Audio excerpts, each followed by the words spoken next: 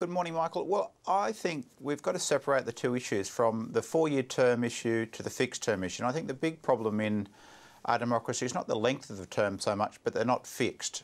That allows the Prime Minister to call elections when suits them politically and to basically finagle election timing. The Australian Institute's done the calculations and we work out that the average length of a term hasn't been 3 years, it's been 2.59 years since 1910. That's 16 and a half years lost of governing, 6,000 days of governing time, if you like, lost. But it's not because we haven't got 4-year terms, it's because we haven't got 3-year terms. And simply by fixing it at 3 years, we get ourselves a longer term, be good for democracy, it would stop the Prime Minister being able to pick and choose election dates and manipulate election timing, it would be better for governing, wouldn't waste so much time about when an election's going to be.